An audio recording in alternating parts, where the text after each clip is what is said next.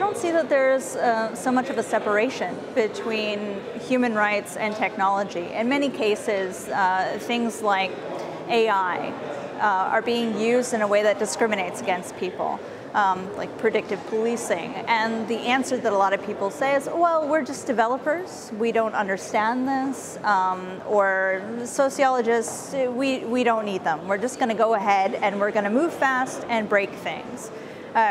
Or they say, well, the machine did this.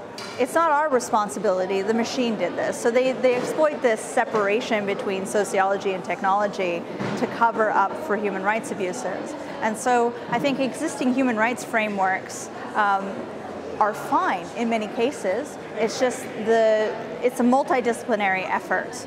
And people need to acknowledge that human rights exist online just as they do in offline spaces. There's no purely virtual world anymore.